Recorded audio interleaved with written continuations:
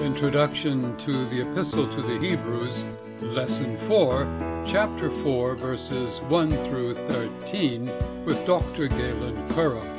Welcome to this brief introduction to Hebrews 4, 1 through 13. Our modern Bibles are translated from the oldest Greek manuscripts. The text has been well preserved across 19 centuries. Nevertheless, there are slight variations found in the manuscripts. For example, two ancient manuscripts read, "Let us enter," instead of "we enter" at verse 3. In verses 6 and 11, certain ancient manuscripts read "disbelief" in place of "disobedience." You can find more examples of textual variants at the website hebrews.curra.download. Let's take a look at that. We launch a web browser, we type in hebrews.curra.download, and we're brought to this page. We go to the links to lessons and click on Lesson 4. This brings us to a section of the page where we can choose to view textual variants. Here you have several more examples. There are several vocabulary items that could be of interest to us. In verse 6, the phrase translated "receive the good news" is the term euangelizo, to evangelize, which is used in the Hebrew Bible of the Israelites and in the New Testament of Christian believers. In verse 8, the name Joshua can be translated Joshua or Jesus, a rather common name amongst Jews, reason for which some older translations actually have the name Jesus in this verse.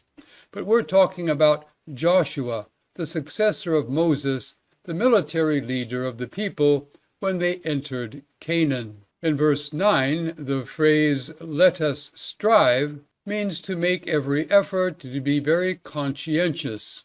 And in verse 13, to give an account is the Greek term logos, which is used of the Word of God and of the Word of Scripture in the book of Hebrews. You can find more lexical items at hebrews.curra.download. Click on Definitions, and here you will find several more such terms. You Greek buffs and grammarians may be interested in this chart available on the website regarding 5 classes of Greek conditional sentences, all of which may be translated in English as "if this, then that." The historical background to our text refers us to 2 main passages of the Hebrew Bible, Genesis chapter 2, where first-century readers and hearers knew the account of God's creating of heaven, of earth, and of the Garden of Eden, and Psalm 95, which deals with the time when God grew angry with Hebrew disbelief and disobedience when they feared danger, and so he denied them entry into their promised land. Nevertheless, he promised that those who trusted him to keep his promise would be rewarded.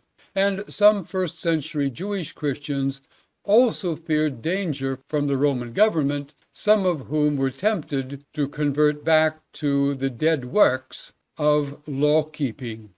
Our current passage fits into Dr. Westfall's discourse analysis under the general topic, "Consider Jesus to be the apostle of our confession." Under that point B, let us respond to Jesus' voice today and enter the rest. Under that point 2, since the promise of the rest is still open, let us try to enter.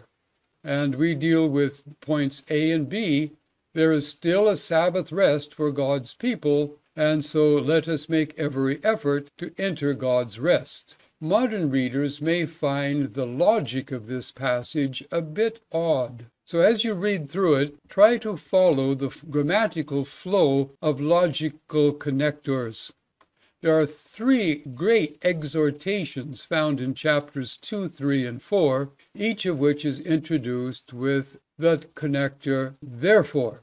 In chapter 4, The exhortation is followed immediately by 3 explanations in verses 2, 3, and 4, each of which is introduced by the classical English grammatical connector for.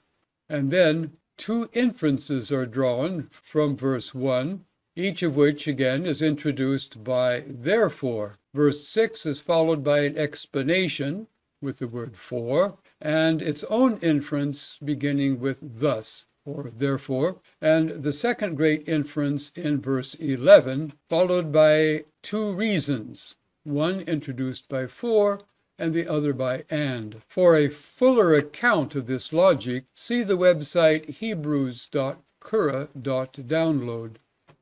Here we have the same logical analysis, followed by content and a summary chart. As you read through the text and as you teach it to others, watch for these basic Christian doctrines which derive from the biblical text itself. In verses 1 and 10, salvation by faith alone. 3 and 7, the authority of Scripture. Verse 4, God as creator. 12 through 13, God's omniscience, he is the all-knowing one, and in other verses, human responsibility. So your assignment for this week is to read through Hebrews 4, 1 through 13 once a day in different translations. From the website, you can click on netbible.org. Go to Hebrews chapter 4 and click on Net 2 to see a drop-down list of other translations.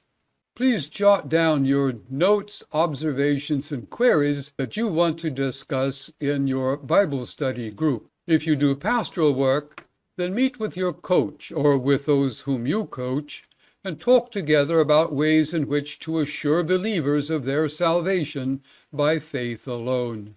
If you wish, you may join us this Thursday morning from in YouTube channel Powellhurst Men live stream, where we will be discussing queries such as these. What 2 actions must humans take to activate God's promises?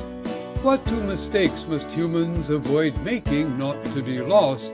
And several others.